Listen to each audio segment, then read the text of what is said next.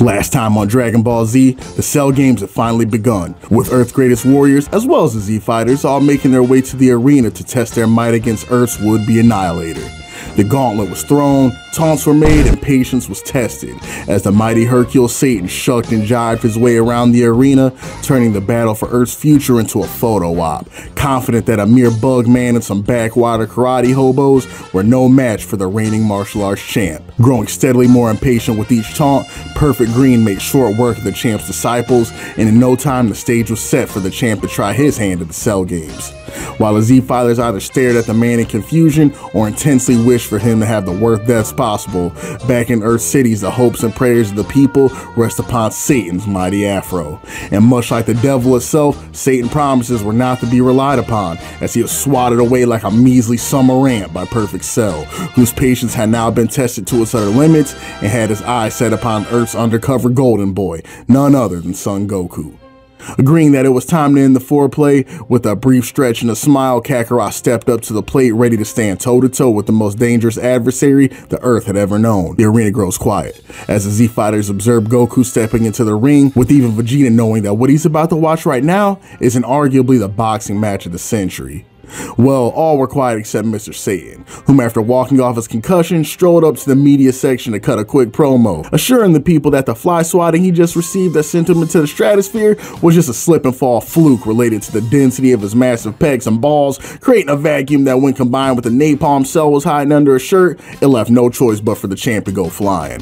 Satan assured the people that as soon as he was done folding his dog's girlfriend's laundry and picked up his allergy meds, shoutouts to avoiding the puddle, he would be back to the ring to fold Cell like a pretzel and eat his ass as promised previously. Vegeta observed Satan from the sidelines in absolute shock. He was objectively sure that he was in fact the Prince of all Cap, but clearly the Earth had a warrior even more adept than he at the art of delusion, and all the Prince could do was marvel. Real quick, homies, I want to give a shout out to the sponsor of today's vid, Royal Match. The homies at Royal Match hit me up because they know after a long day of fighting galactic evil, sometimes a Z homie needs nothing more than a sit back, unwind, hit a quick match 3 for the one time. The ancient lore textbooks state that the Jolly King Robert here was once the benevolent leader of a powerful empire, much in the same vein as the proudest of the Saiyan race. In Royal Match, your goal is to help King Robert restore his kingdom to its former glory, one match 3 puzzle at a time. Royal Match has single player modes for the lone wolves out there, as well as team modes for Z homies that like to roam in packs. So whatever is most relaxing for you, the option is available. Big ups to Royal Match for the sponsorship, and you can download Royal Match for free now with the link in my description. And now, let's get back into the action. Back in the ring though, the fight had begun, with Goku wasting no time going on the offensive. Once again, right here at the beginning of the fight, we get a bit of a break between the broadcast and the manga version. In the manga, Goku and Perfect Cell's warm-up ends pretty quickly, with the two briefly bumping uglies and exchanging blows before acknowledging that they were both just teasing each other before and it was time to hit third base. Getting hot in here. In the anime though, these fellas really take their time setting the mood, playing footsies, holding hands. These fellas are really out here whining and dining each other before the main course. Outside of the obvious enjoyment of the hands being thrown, my favorite part in the anime version of things is the side commentary from the rest of the cast.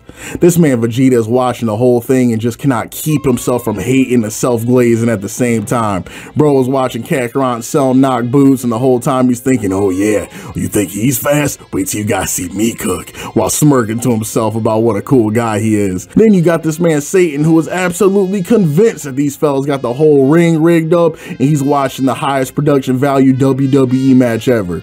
Bro swears Vince McMahon is going to jump out of the wasteland at any moment and Cell's going to take off his mask and reveal it as John Cena underneath, and the whole thing is a work. Buddy's refusal to give this ragtag group a pugilist with no clout any type of credit is hating on a level that's rarely seen, and I gotta give the man some credit for the commitment. Goku and Cell's pregame session ends with Cell giving Big Man the double axe handle from the top rope, and upon landing, Goku blows Perfect Green a kiss. Acknowledging his strength, so round 2, where he intends to truly lay all of his cards out on the table and the fight can truly begin. Standing across from one another, Goku decides that he'll be the one to play his hand first, outstretching his hands forward and then in the next second bursting forth with power as his aura expands and the onlookers are nearly blown away at the grand display of strength. Well, I say the second, but in reality, the anime really extends this moment quite a bit, with Goku's ki charging seeming as though it's causing a shift in the tectonic plates, while Goku starts doing katas mid-power-up, outstretching his hands and praising the sun, declaring an oath to the gods of Bus-Ass and Kodokan to give him strength to bathe in his enemy's blood and remove their spines from the resting position. Majority of the Z-homies look on in terror at the Saiyan's blasphemous display of strength, gassing up their homie Kakarot from outside of the club, geeked at how powerful he is and the fact that their bingo cards may not be getting stamped today after all. A quick side note though, something that bugs me so bad in this moment is the cutaway to Tien and Yamcha. What in Big Green's earth is going on with Yamcha's hair in this shot, y'all? Buddy went to his barber and said, yo, give me the Bart Simpson. Buddy out here looking like he's doing a Paul Phoenix cosplay. This gotta be the same dude that rendered that cursed thumb point Vegeta. And speaking of the Prince of Poor renders, Vegeta just stares at the big homie Kakarot in shock, thinking back at the merciless roast he received from the low-class bum on the top of the lookout about the differences in their power, and damn near in tears now at the realization that dude was absolutely right. Poor Vegeta, man, always a bridesmaid, never the bride. But what's most interesting though for sure is young bull Gohan's reaction. Gohan sees his dad power up and is like, okay Pops, I see you, but when he looks around and sees everybody else speechless, he's kind of lost. Cause while it's true that his dad's getting ready to cook right now, the amount of glazing that's occurring now in response to the ki charge just felt a little bit too much. Looking back, I really gotta give Toriyama the nod for how well he handled Gohan being the one true Sigma male in the room while everyone else was out here meat riding his pops. As a kid, I really don't think I picked up on a lot of the hints he dropped as to Gohan being that guy. But coming back to the series after all these years and seeing what both the manga and anime have to offer, it's sick seeing the little breadcrumbs he left for the attentive reader to know that Gohan might be the true Transformer, that there's more to this kid than meets the eye. After letting Kakarot get his rocks off, Cell peeps and is like, don't mind if I do, and begins gathering his energy as well. Then in a short moment begins to burst with power. Then we get one of the coldest moments in Z, where a fully powered up Goku with zero fear and all his manlit glory walks up to the alpha dog that is Perfect Cell as the two take a moment to soak in the stare down of the century. This right here is up there with Hogan and Andre the Giant and Low Tier God versus Viscant as the top stare downs of hood history. Absolutely undebatable. And what happens next is even more iconic, because after the walk up and Cell gets off his mandatory villainous Subarashi and tells Goku, all right homie, you're up, and Goku's like, don't mind if I do, and proceeds to hit this man with a 4-piece of the century, no KFC. He hits the man Cell with a gut shot that sounds like a hand grenade just went off, then follows it up with a donkey punch to the back of the head on some kinky stuff, followed by a kick straight to the dome piece with a full leg extension, then a hook for good measure that would have made Joe Frazier blush, that sends the perfect green man flying into a different area code. That last hit had this man green bouncing off the Cell Games arena floor like a 25-cent bouncy ball from your local Walmart. And then just when it looks like big fella might be headed towards a ring out, he stops himself upside down in midair and just smiles at the man Goku like, thank you. This is the type of ass beating I've been looking for. Finally somebody showed up in this place ready to work. Now, anybody else who just got compliments from the chef for the cheek spreading they just delivered, like what Goku just did to Cell right here, will be taken back a little bit. But y'all already know this man Goku ain't been right in the head for a minute. He just smiles back, assuring his soulmate that he's up for another round whenever he makes a call. These two just need to get a room already, bro. The anime team treats us to a nice little exhibition after this part, with Cell going full Soul Calibur Edge Master mode and swiping the techniques from the Z Fighters present to flirt a little more with his brand new plaything. First, he busts out the multi-form technique and half the humans on the sideline start breaking out in hives as intrusive thoughts about a bald Saiyan with a handlebar mustache putting them in a blender start to come to mind. Then, for a little razzle-dazzle, Cell starts using a big green classic, putting 2 fingers on the temple and firing off a nail gun, all pun intended, to keep Kakarot on his toes. Then for the entree, this fella Perfect Green decides he's gonna move for a Kienzan and starts hurling home and Destructo Disc at Goku to see if he can make him just a little nostalgic for all the fun times back on Namek. Goku decides he wants to see if Cell did his homework and starts flying towards Cell to give him an audition for the new season of 2.5 Men. All Cell does is smile though, because his Frieza DNA refuses to catch a repeat of that film, and he leads the disc back to Kakarot, seemingly slicing him in two, until it's revealed that these are just after images and Goku has been playing games just as much as Cell. Right here is where the anime and manga start to line back up, with Cell deciding that the B-list moves of the supporting cast don't seem to be doing the trick, so now it might be the time to see how Son Goku handles a taste of his own medicine in a real hood classic, preparing a Turtle Hermit classic, the Kamehameha wave, aimed right at Goku at point blank range. When Goku recognizes what's happening, he's immediately shook, warning his brother from another mother that if he shoots a hot one that powerful, that close to Earth, it's not just him that's going to be wiped out, this whole planet's going to get put in the pack. I don't think it would be possible for Cell to be less concerned with the consequences of the attack. It's Goku's problem now, as Buddy takes aim and fires at the Earth's savior, wondering how the resident karate bum will worm his way out of this one. Real quick though, can we give this man props on his Kamehameha wave form though? Just look at this man, bruh. Knees bent and just a little over shoulder width apart, right arm extended perfectly straight with the left slightly curved to absorb recoil and shock. I know Roshi's posted up in the trap looking at his 12-inch paws right now with a little tear in his eye at how textbook that was. Goku was a little less impressed though, because in 0.2 seconds he had a whole nuke aimed at his dome piece, and his next decision would quite literally decide the fate of the planet. Putting every ounce of faith he had in his King Kai Air Max 13s, Kakarot hops in the air to divert the blast so Earth wouldn't end up looking like Namek 2. Now that everyone else was safe, there was just one last problem. Now he had to figure out how he would avoid getting Omawa Shinderu'd by the railgun coming straight for his forehead. Moments before getting erased, Goku remembered that Toriyama gave him the greatest handy of all, putting his 2 fingers to his temple and Shukan Itoing out of harm's way and right behind Cell, giving him the craziest fresh cut of all time with his boot, resulting in Cell flipping to regain his balance and wondering just how in the world this monkey's uncle managed to pull that one off. Cell openly brings up his frustration with the Kakarot jump scares, and Goku spills the beans on how he learned to teleport when he was getting sturdy in Area 51. Now Goku has a question of his own, asking Perfect Green if he was willing to pop the planet's top right there with that Kamehameha. Cell smiles, telling him that Goku's the main character, and he was pretty sure he was going to find some way out of it. But real talk, the fate of this planet amounts to less than a pile of beans to him.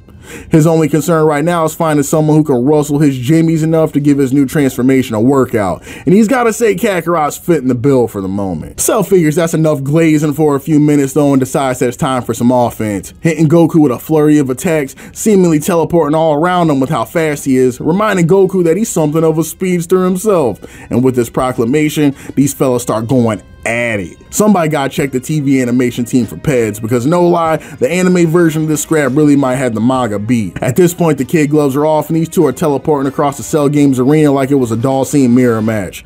Then this man Cell catches Kakarot slipping and bodies him with a left hook that was so gnarly, the artist wouldn't even let us see his face during the hit. But Cell was like, hold my beer real quick, I'm not finished, and starts doing some absolutely nasty work, using Kakarot's head like a speed bag while throwing the fastest right hands the ring has ever seen inside of Manny Pacquiao. Goku decides, alright Brody, enough is enough, and while Cell's trying to end his career permanently, he launches him in the air with both legs like this is Marvel 3, and the two start going at it again, leaving after image after after image looking like an online match in Ultimate Ninja Storm, until finally Cell moves just a bit too slow and catches a knee directly to the breadbasket. And when I tell you this knee was life altering, I swear it's a wonder this man kept his lunch. That one almost turned this man back to Form 1, almost had him grow his whole beak back and turn into a Nation of Islam. Cell didn't appreciate that though and hooks this man Goku so hard, Chi-Chi had to double check he was still on her diddle plan. The two then collide in a crazy elbow clash that I know had their funny bones acting different. Then when they separated, this man Goku somehow turned into Ryu from Street Fighter and hit that quarter circle back kick,